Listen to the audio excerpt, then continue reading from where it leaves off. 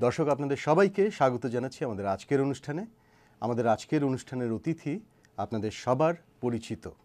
তিনি একজন শিক্ষক, সাহিত্যিক, টেলিভিশন ব্যক্তিত্ব, মিডিয়া ব্যক্তিত্ব এবং বিশ্ব সাহিত্য কেন্দ্রের কর্ণধার প্রধান।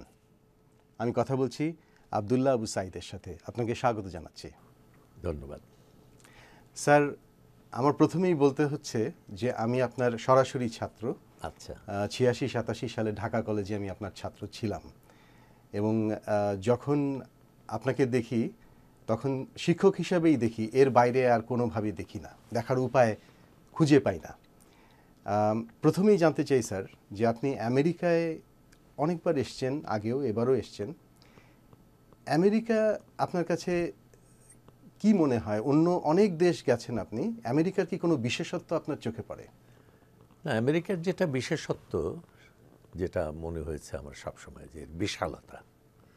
কেমন আমেরিকা আজকে যা, আমেরিকা কিন্তু চিরদিন তা ছিল না। 19th সেঞ্চুরিতে আমেরিকা অসম্ভব পড়াশোনামুখী একটা ইন্টেলেকচুয়াল দেশ ছিল। এখন সেই ইন্টেলেক্ট ইউনিভার্সিটিগুলোর মধ্যে ঢুকে পড়েছে।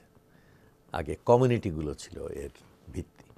যা হোক, এখানে অনেক বড় মানুষ জন্মেছেন, অনেক অসাধারণ ঘটনা ঘটেছে, বিপ্লব ঘটেছে, এক ধরনের অর্থনৈতিক বিপ্লব, সাংস্কৃতিক বিপ্লব, অনেক কিছু হয়েছে এখানে। বিজ্ঞানের বিপ্লব, শিল্পের বিপ্লব। দেশ অল্প দিনের, কিন্তু এটাকে ঠিক অল্প দিন বলা উচিত না, কারণ আমেরিকা মূলত ইউরোপ, তারপরে অন্যান্য কিছু এসে এর সঙ্গে জড়ো হয়েছে। সুতরাং ইউরোপকে যদি আমরা 2000 বছর বা 3000 বছরের সভ্যতা বলি, আমেরিকাকেও আমি 3000 বছরের সভ্যতা বলতে চাই, কারণ তাদের হাতেই আমেরিকার প্রতিষ্ঠা। এই ভালো লাগে আসলে। বড় বড় দালান দেখি, বড় বড় অরণ্য দেখি, নদী দেখি, মাঠ দেখি, পাহাড় দেখি। আমার কাছে খুবই রিফ্রেশিং, খুবই খুবই ভালো লাগে।